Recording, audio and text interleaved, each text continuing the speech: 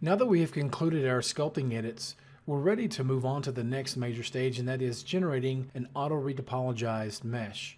The reason for this is if I were to import the original 3D scan mesh, I'll hit enter to apply it to a new layer. I do not want it to snap to the voxel object beneath. You'll see we cannot reuse this mesh. It's too rough and the UVs are a mess as well. So let's just go ahead and clear that. And we want something more like this, a much cleaner mesh to work with. So let me hide that and we'll go to the sculpt workspace and get started here. Whenever you have a simple or primitive shape object, 3D Coat is exceptional at doing those without any real assistance. But when you are working with complex shapes, such as a character or mech robot, things of that sort where you've got a lot of complexity to deal with, then it's best to break it down into smaller, more manageable chunks or segments. What I want to do in this scenario is to create a duplicate that is more simplified or has fewer surface details. So I'm going to click on the second to last icon from the right in the Vox True Layer panel, clone and decrease, and that will take us from an 11 million polygon model down to about 2.5 million. I'll hide the original. The next step I want to take is to smooth all. You want to be a bit careful about doing that because if you have a really low resolution model, when you apply smoothing to it, it's going to be much more dramatic. The higher the poly count, the less dramatic it's going to be. With that done, let's now go ahead and take one more step. I want to separate the head from the body. So what we'll do is we will resort to the Vox Hide tool, and that will allow us to hide the head while we do the auto-retopology on the body section. And then we'll come back in the geometry menu and we will invert hidden. Once we are done with both the head and the body, then we'll come back and just unhide all. So let's start that now by going to the Vox Hide tool. You can choose any one of these selection marquees. I'll just go with a rectangular lasso.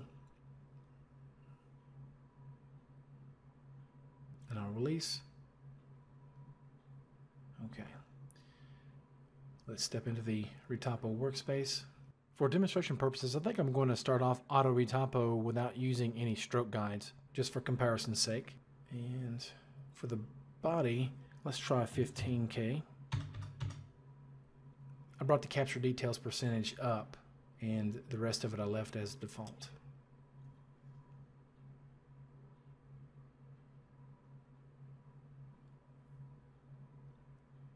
And this first stage, it's asking whether or not I want to paint select areas where I need a little extra polygonal density. In this case, I might paint in the toe region, but I think I'll just leave it for now. Now it's asking about the strokes. We're just going to ignore this step for now.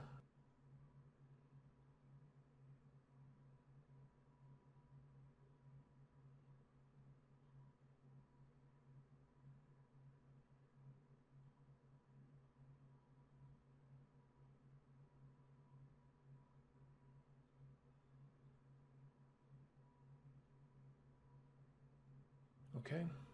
Overall, it did a pretty good job, but I think we want the edges to flow a bit better across the chest, but everywhere else it looks like it's fairly acceptable.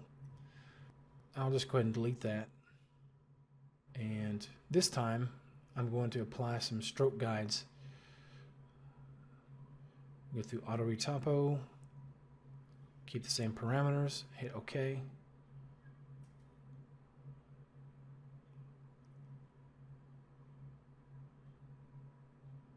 I'll skip this first step, and now with the stroke guides,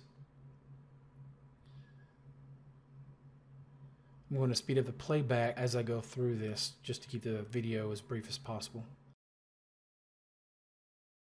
If you'd like to know more about how the Strokes tool works, make sure to check out the Retopo Tools playlist on 3D Coat's YouTube channel. There you'll find a few videos that cover it in great detail.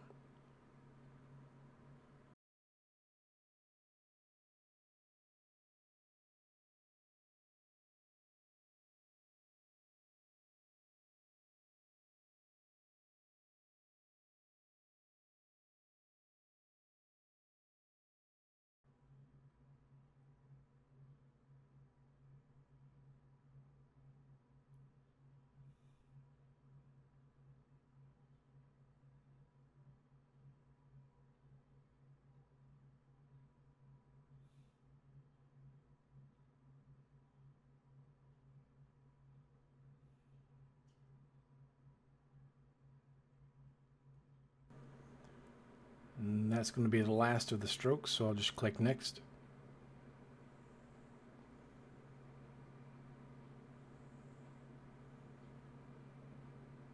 And that's the finished result. I'm going to rename the layer that it created. I go back to the Sculpt room. Under the Geometry menu, I'll invert Hidden. And then start Auto-Retopo again. This time we'll go with about 5,000 polygons, but the same settings otherwise. In this first step, I'll go ahead and paint select the areas where I need a little bit more polygonal density. And when I'm done with this stage, I'll go ahead and click Next. In the special section of the tool panel, I clicked Clear in order to clear all the stroke guides for the body. I want to mention a very important point here, and that is if the goal of using the 3D scan mesh is for character animation, you probably want to utilize the manual retopology tools where you have full control over the topology, whereas with Auto-Retopo, you're handing over a large portion of the control to an algorithm. Therefore, you may find that you do not get the exact results you're after for the strict topology demands that character animation requires. However, for static, non-animated meshes, then Auto-Retopo is a good option to turn to under many circumstances. So this is our finished mesh. I need to delete the polygons beneath before I try to connect it with the body. So I'll select an edge, then click the edge ring button in the tool panel, hit the delete key. I'll double click on the bottom to select the entire group of polygons and hit the delete key. Then I'll use the brush to sort of nudge all the polygons toward the edge of the voxel object so that I can reconnect it with the body here shortly. I have keep bounds while smoothing unchecked so that when I brush with the shift key held down, I can smooth the boundaries of the mesh. I'll quickly step back into the Sculpt room and hit Ctrl D to deselect that free selection, and going back to the Geometry menu and clicking Unhide All. I'll now unhide the body Retopo mesh layer. With the head layer selected, I'll click Select All Face on Layer, then choose the body layer and click Move All Faces to Current Selected Layer. And what that did was move the head mesh to the body layer so that I can weld them together. Before I do that though, you might notice that the head mesh is about twice as dense as the body mesh. So to rectify that, I'm going to subdivide the body mesh, but before I do so, I'm going to apply UVs first and unwrap it. The reason for this is because 3D Coat does a much better job unfolding your UV islands whenever your mesh is still in a low polygon state. With the Mark Seams tool selected, I can hold down the Shift key in order to select entire rows of edges or edge loops. Now I'm going to switch to the UV Path tool, which is kind of a point-to-point seam selection.